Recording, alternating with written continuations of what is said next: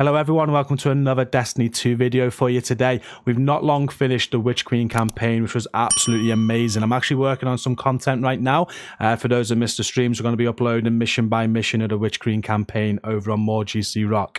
I'll be sharing them as they go up. But this video today, now we've finished that campaign, we're moving on to some more quests. And we had to complete 3 items on the evidence board, which is here over at the Enclave on Mars. So if you come over here, you'll notice this big evidence board thing, and you do go through this as part of a tutorial during the campaign to get you to do 1 quest from here. But once you finish the campaign, there are more quests that get added to this, so make sure you come interact with the board and pick up any quests that you can have. There's weekly ones.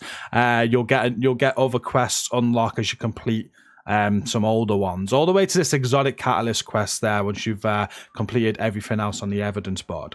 But the one we are covering today is the Ultra Reflect report. The reason I'm doing this video is because this actually has a puzzle to get into the quest, and we struggled with a little bit. We did figure it out after some time, and I thought it was worthy of an upload. So if you are struggling with this as well today, this is what this video covers. We'll show you the puzzle that you need to do to get into this quest, and there's a secondary puzzle as well before you get to view the memory to complete the quest. If this video does help you today, please make sure to hit like and share to support it. As always, subscribe if you're new for more Destiny 2 content from me. And before we do get into it, we do have a fantastic gaming community for Destiny 2. So if you need help with anything like raids, dungeons, grandmasters, if you just need a group to run with, it's a great place to be. Come and check us out. The link's linked at the top of the video description.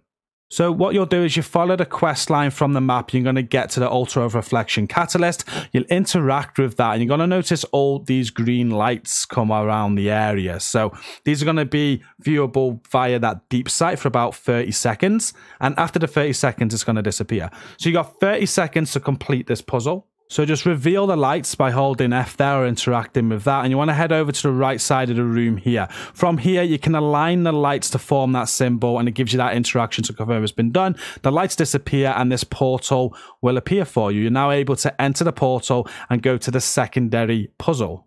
And the next part of the puzzle is called the Cursed Poles. You'll notice this wall. Now, if you've done the Witch Queen campaign already, which I'm sure you have done, you've had to do a couple of puzzles here before. But this one is a little bit different. Rather than shooting the columns with the different symbols, you're just given 4 symbols and they're in an order. So going from left to right is the order in which you got to go over and run under those bubbles on the outside. It is that simple. And there's 2 parts of this puzzle, and it could be different for everybody. I imagine, like with the other puzzles, everybody's going to have a different version of this puzzle, but all you got to do is look at the order of the pattern and go and run under those symbols in that order.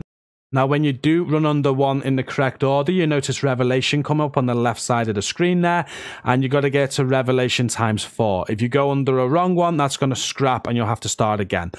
So again, just look at the order of those symbols, go and find the symbols on the outside of the area or around this area, run under all those symbols in that order, and you pass the puzzle. You got to do it 2 times. And after you've completed that puzzle, you're going to come into this area here. Just like when you're going through the Witch Queen campaign, it's going to be a little bit of a boss fight. You're going to defeat the boss, you'll defeat all the enemies in the area, and then you're going to be able to view the memory and complete the quest.